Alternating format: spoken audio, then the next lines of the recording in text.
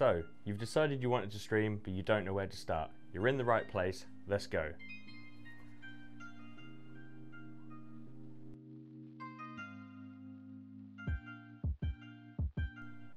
Hey, I'm Darren, aka Reckless Roy, and today we're going to go through some of the Streamlabs OBS setups. That's the streaming platform of choice that I use. I prefer it. I've tried OBS and Streamlabs OBS. I've even tried Streamlabs Stream Elements, I think it's called, and I just prefer Streamlabs OBS. It's all built into one package and it's all just there and easier to use, so that's what I like to use.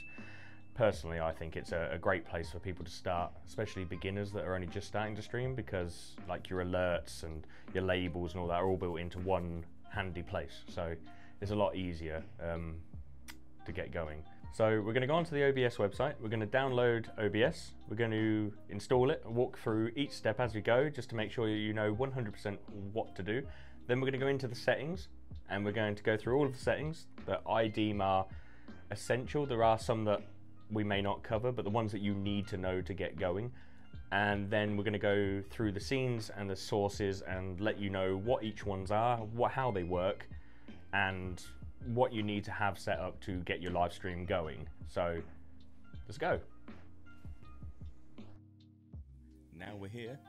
What's next? Next thing to do, go onto your browser of choice, Google Chrome, Edge, Google Chrome.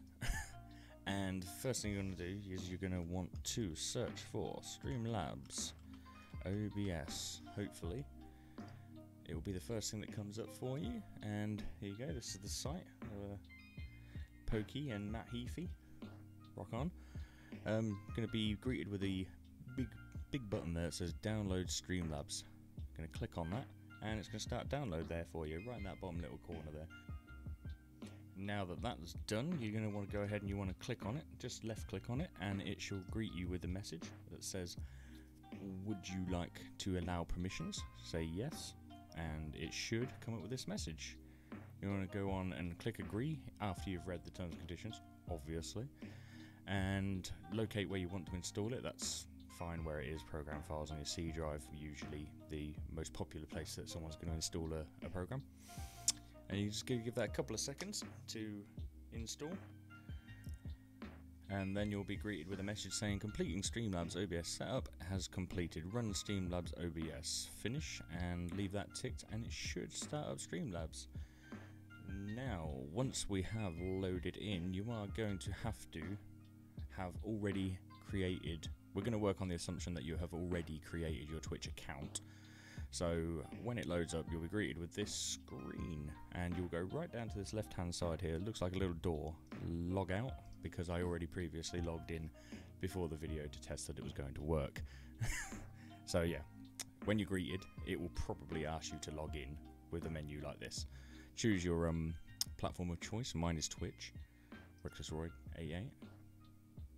And yeah, so I'm not going to log into my Reckless Roy account because it'll already be set up. So we're going to log into a dummy account that I've set up, if I can remember. And it will then ask you for a token, which you will get sent to your phone if you've set up two-factor authentication. And we're going to have to quickly put that in. Remember, it's a pain, but it is for your safety, really. So once you authorize that, you should be greeted with this screen, completely empty, ready for you to create your palette. So I guess the first thing that I would do personally is I'd go down to this little left-hand side down here, settings, on this little cog. In general, most of this screen here, I don't really touch. Remember that we're going from the standpoint of a complete beginner who just needs to know how to get it set up. Maybe slightly better than someone who just leaves it as stock. So we'll go down to stream. You should be logged in as whoever you are on your platform of choice. Enable multi-stream. Don't bother. If you can't entertain one stream, do not try and multi-stream to multiple streams. There's just no point. Just concentrate on one channel. It's definitely one piece of advice. Go to output. See, I keep mine on advanced. You can, if you really want to, just download it, leave it, go live, leave it on simple. And I believe when you very first log in, it'll ask you if you want to calibrate. It will basically scan your hardware, and it will scan your upload speeds, and it will set your settings as a recommendation. It's under general through the majesty of edits. Go to auto optimize, and as you click on that, I'm not going to do it because I don't want to, but it will scan your hardware, scan your upload speed, download speed, and it will set your settings based on what it thinks is best for you. If you just want to go live, that's it, you're done. 99% of the time it's going to be fine for you. That's cool. Otherwise, we go into output, and we're going to change this from simple to advanced. Streaming, audio track 1, just leave it. Software X264. Now, if you've got something like a Ryzen 1600, 2600, 3600, 3700X, you know, anything like that that has multi-cores, multi-threads, you can go with the X264. That's going to be giving you the software off of your CPU, basically. And as long as you've got a high core count, high thread count CPU, you're going to be fine with using that. I personally use my CPU to do my streaming because I have a Ryzen 3600, which I find is perfectly fine. I also stream in 720p because my upload speed is only about 5.3, so I'm not quite up there enough to use 1080p, annoyingly.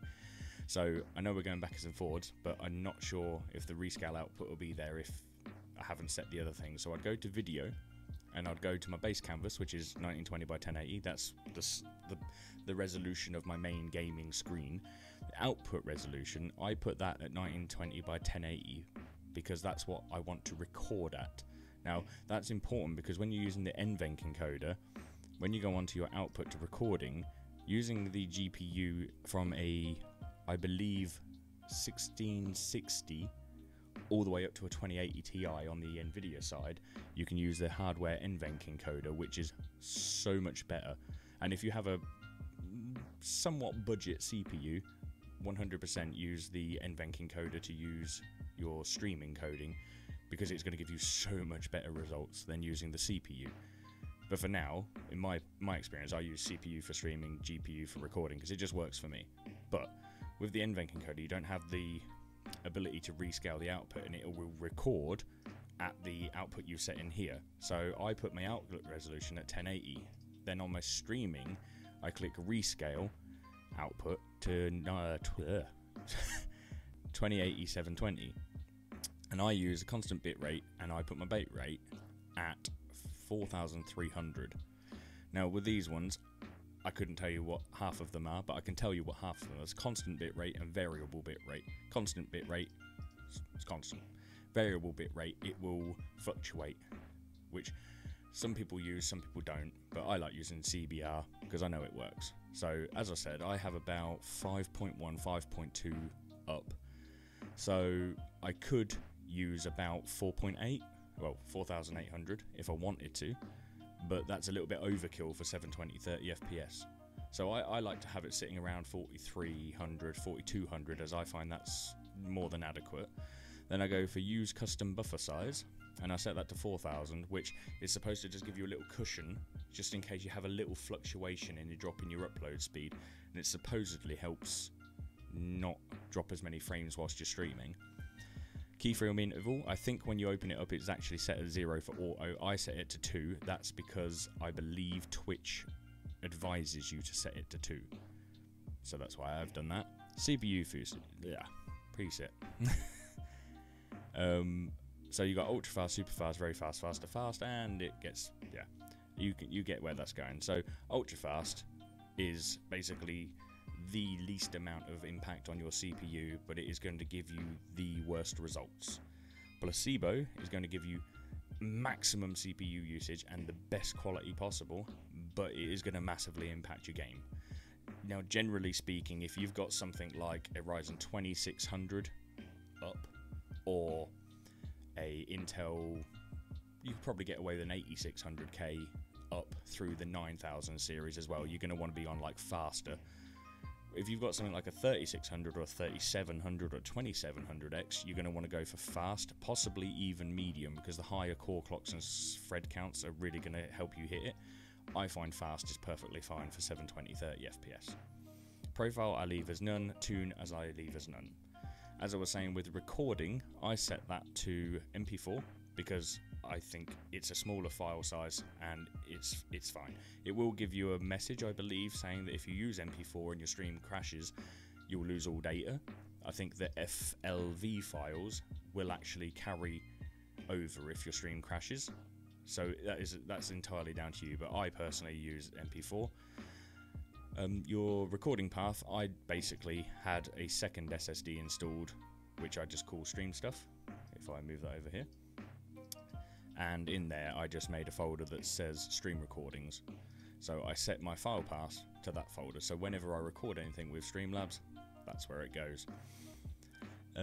As I said, hardware NVENC, that's leveraging the Turing architecture on the GPU of the RTX cards, which is from the 1660 up, so that's 1660 Super, 1660 Ti, and everything above that. I believe it is not the 1650 or any of the Pascal cards, I don't think, or if they are using it on the Pascal cards, it doesn't work as effectively as on the Turing cards, but don't quote me. Rate control, you have all the same options as the software, but you have lossless. I tried to use lossless and it just black screened, so I went back to CQP and I set it to 10. It gives me half decent results, that's why I use it. I couldn't tell you why, it just does. Keyframe intervals 2, max quality, profile high, look ahead and psycho visual training. I'm not 100% what they mean, but I think they help. But they do something, so I keep them ticked. I'm sure Nvidia says it's something to do with fast-paced, like if you're using FPS games, it's good to have them on because it helps less blurriness or something. GPU 0, max B frames 2, and that's basically that. So audio, so basically you can leave most of these alone at the top here. The only thing that you really should be making sure, you can just leave it as default, but I like to make sure it is. So I currently use virtual cables so that I can split my Discord and my desktop audio, so I can have the ability to adjust the volumes in OBS and mute them individually. But for yourselves personally, like for example, I use the Astro A40s. So in the list here, I would have the Astro A40s, which is there. But I route the virtual cable through my headphones. So I set my virtual cable A as my desktop audio. I then set cable B as my secondary audio, which is where I route my Discord through. You wouldn't need to do that unless it was something that you was interested in, which I can cover in another future video. If anyone's interested in that, let me know down below. And then your mic auxiliary device is going to be your microphone. So mine would be the microphone USB audio codec. That would be because I'm using an audio mixer. For yourselves, that could be the same as your desktop audio. It could just be the headset one, but that would down to your specific needs to set those how you would need them. But that's basically that one. So the video thing, we kind of already covered this.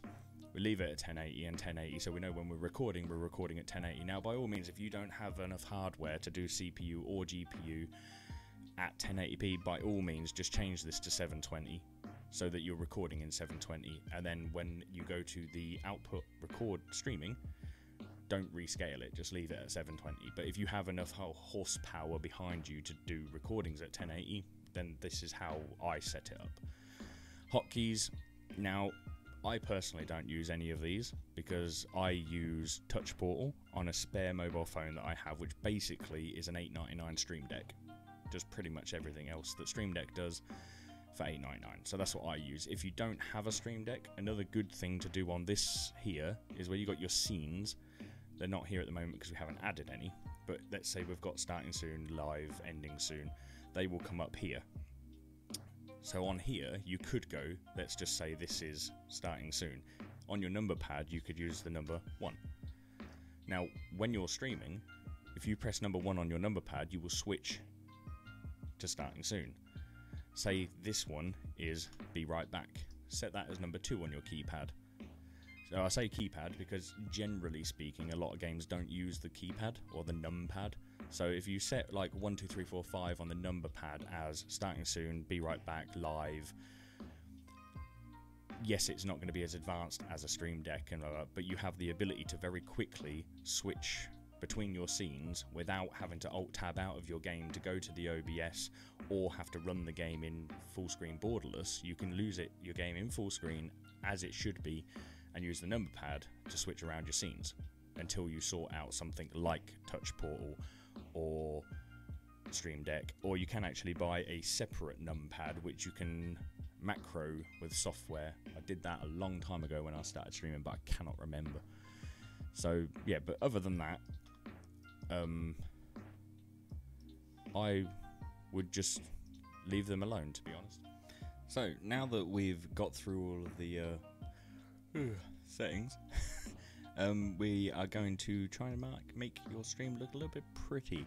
So the first thing you need to know, really, scenes, sources, not Heinz, sources and scenes. Scenes basically hold all of your sources, like a fridge. So scenes are like a folder and the sources are the files inside the folder. So for a start, the first scene when you go on here is going to just be called scene. Now, entirely up to you. You can call it Mombobodo, but I would suggest starting soon. You can just leave it a scene if you want, but me personally, I like to know what's what. So, starting soon. Now, to starting soon, you're going to add some sources. What do you want to add? You can add whatever you like, but I would suggest a image. If we're going to go really, really basic, we go for image. Now I'm going to go through here. I'm going to find my Photoshop, OBS overlays, my overlay, scenes. So obviously I already have mine. I'm just going to use mine because they're there. So stream starting soon. Boom. Done. Next step. Over here, we're going to have plus and a minus. Add a new scene, remove a scene. So we're going to add a new scene and we're going to call this one, let's just call this one live. So now you have your two scenes. Now if you was to set up the transitions in the hotkeys like I said, you'd have numpad 1 and numpad 2 as starting soon and live, and when you press them, they'll change. Excellent. So what else do you need on your starting soon screen? Now you can have whatever you like. Obviously, I would say minimum you're going to want to add an alert box. An alert box is basically just going to flag up every single time that somebody follows you, subscribes, cheers,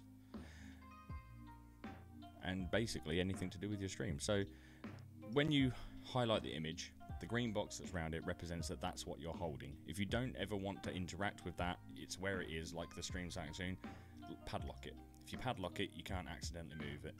Alert box is going to be in this area.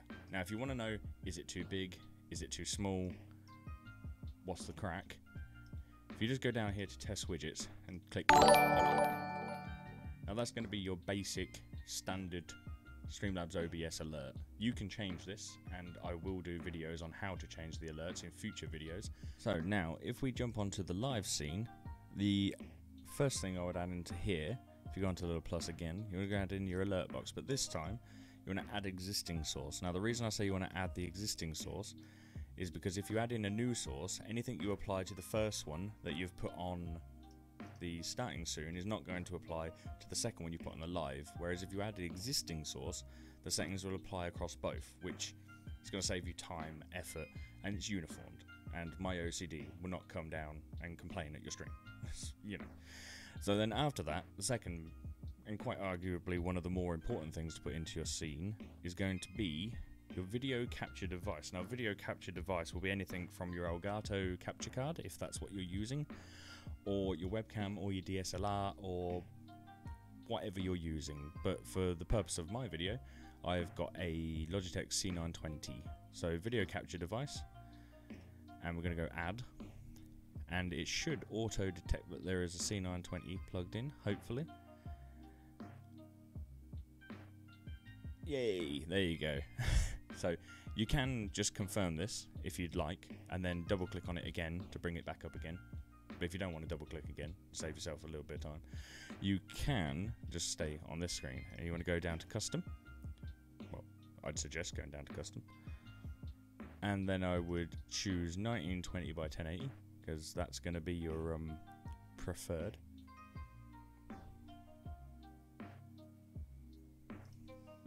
And then you're going to want to just leave it on match FPS output. Video format, leave it on any. I usually put it to MJPEG. I don't know why. That's just usually where I put it. You have to apologise and bear with me. I don't know why, but it's running really slow. Not inconvenient at all. Colour space 709 and colour range full. Very similar to the settings that we set earlier within the settings of OBS. To be honest, I'm not entirely sure why this is running like this, but it is. So we'll bear with it. It's one more setting. It's fine. So once that's done, it's done its job. We're going to go click done, and then that's that. Then what we're going to do is we're going to hit Control, and we're going to resize it roughly to the sort of size of where you're going to want your gameplay.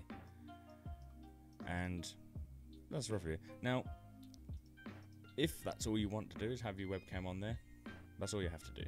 If you would like to have it in a little box, we'll go onto here. We're going to add in an image. Now we're going to add in a new source because we don't want to add in the starting scene. We're going to add in a new source. We're going to add one in. We're going to go in here, and you're going to find where your webcam window is. And we're going to resize this as well. Now, I usually quite struggle to get this to line up properly. So what I do sometimes is I go plus, color source, add, and then I make this full. I drag it to the bottom, and then you can just about see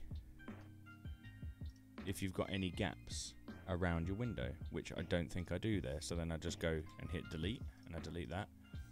And there you go. You've got your camera set up within a window. Excellent. There you go.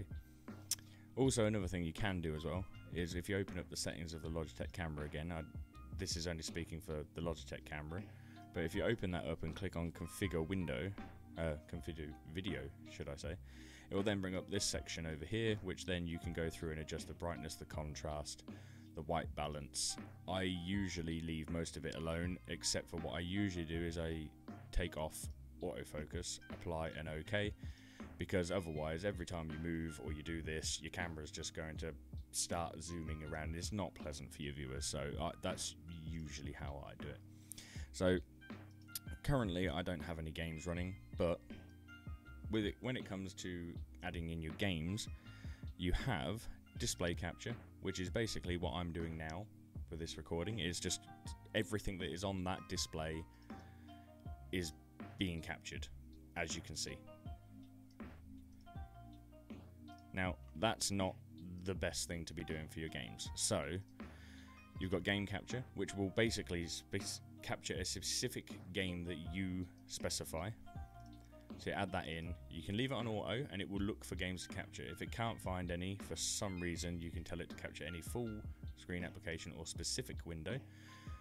When you go on capture specific window, you can go through here to find your game and capture it.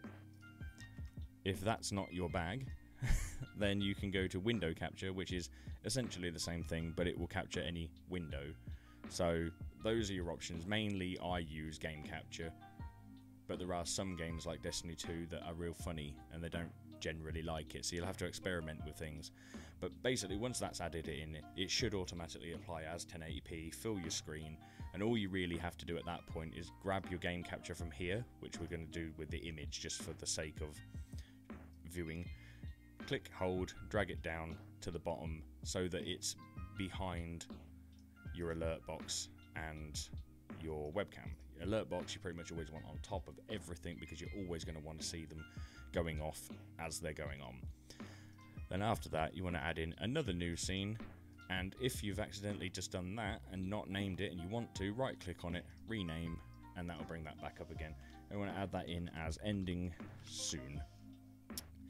So again, if you've set up your hotkeys as number 3 to switch to your ending soon, it will switch that for you.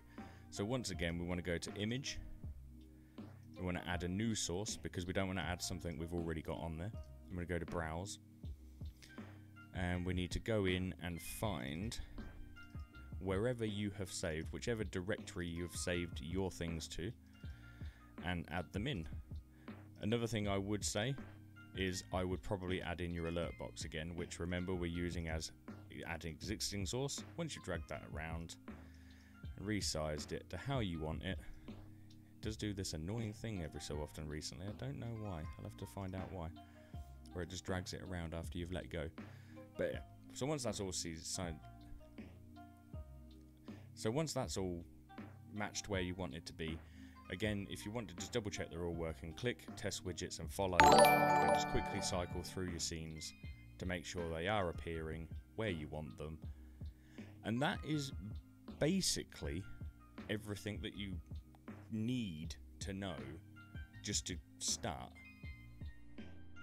Well, there you have it, guys. It's taken me all day. It is night time. It is in fact nearly midnight. Hopefully it was worth it. Hopefully I helped somebody set up Streamlabs and start their streaming journey. If at all helped you or you liked anything in the video, give us a thumbs up, consider subscribing, and if you'd like to chat about anything that was in the video, consider coming to our Instagram, our Twitter, or the Twitch, which I have left the links in the description below, and I'll have them up on screen somewhere. So yeah, sound off in the comments, let us know if you liked anything or what you'd like to know more of, and hopefully we'll see you in another video. And until then, keep streaming.